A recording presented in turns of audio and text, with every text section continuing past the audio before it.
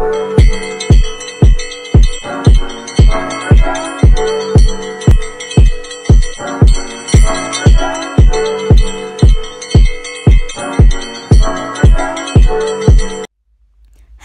grade 3s, it's Miss Mzizi here.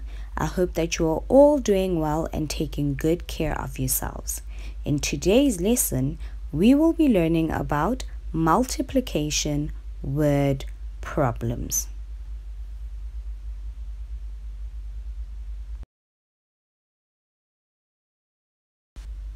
Now with multiplication, there are other words that we can use to refer to multiplication, and these words are multiply, times, product, and by.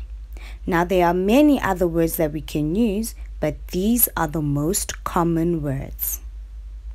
Now before you can do any type of multiplication, we need to know our times table. Now, let us try the following times tables. Say the answers as fast as you can.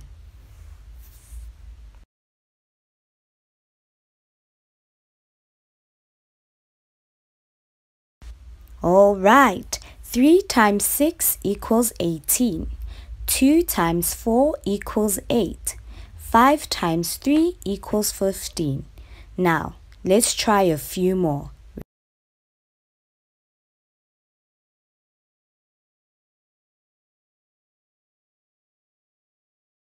All right, 7 times 3 equals 21, 6 times 2 equals 12, and 4 times 5 equals 20. Well done if you got all of those correct. Remember to keep practicing. Now we're going to move on how to tackle a multiplication sum. But first, let's look at the following multiplication equation. A multiplication equation is made up of different parts. Let's look at the different parts.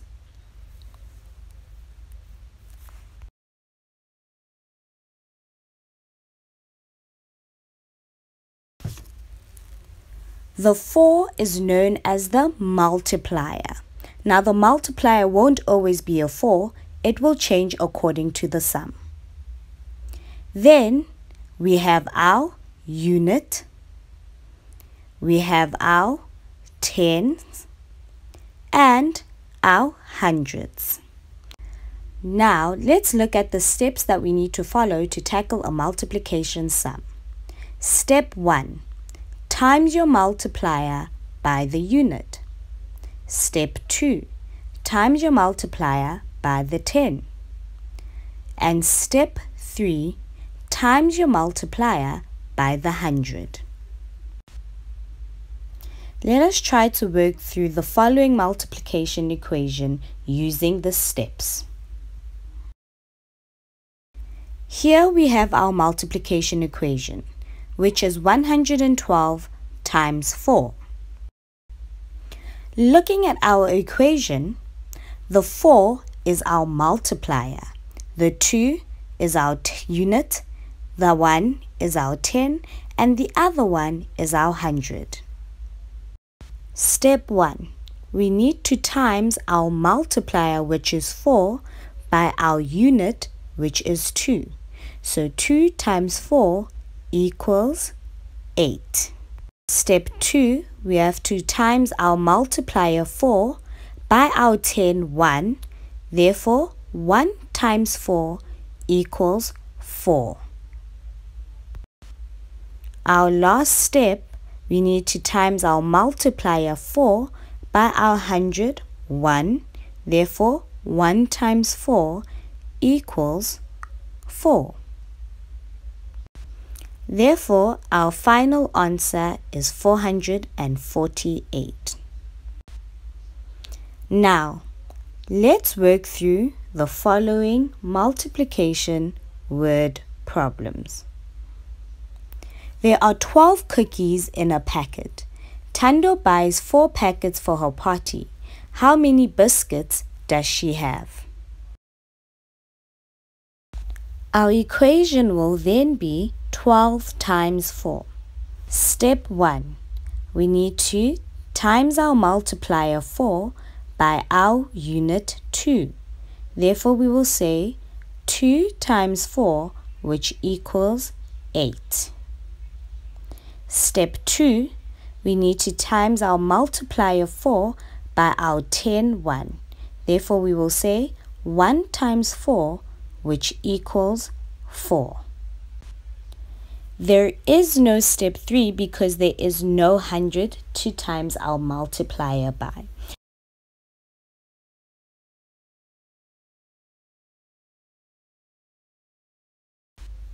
So, how many biscuits does she have? Thando has 48 biscuits.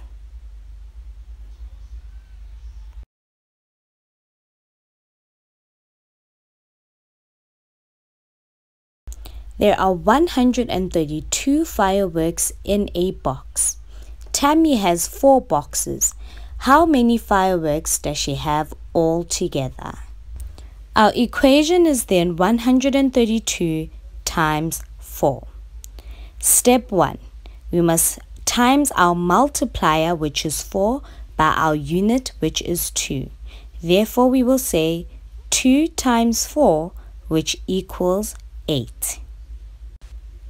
Step 2, we need to take our multiplier and times it by the unit. Therefore, we will say 3 times 4, which equals 12. You put down the 2 and carry the 1. Step 3, we need to take our multiplier and times it by our 100. 1 times 4 equals 4, plus the 1, which equals 5. Therefore, Tammy has 528 fireworks all together. Our final word problem. Musa bought 3 packs of lollipops for his birthday party. Each pack has 214 lollipops. How many lollipops did he buy altogether? Our equation will then be 214 times 3.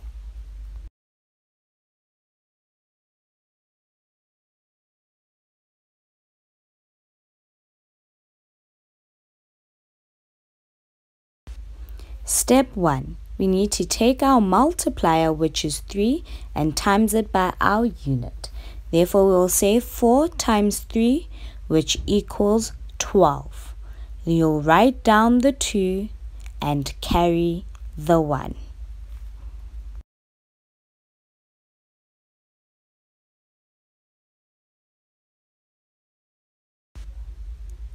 Step 2, we need to times our multiplier 3 by our tens. So you'll say 1 times 3, which equals 3, plus the 1, which gives us 4.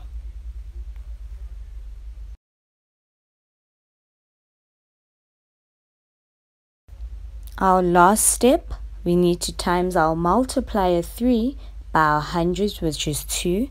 Therefore, we'll say 2 times 3, which gives us 6. So, how many lollipops did he buy altogether? Musa bought 642 lollipops altogether.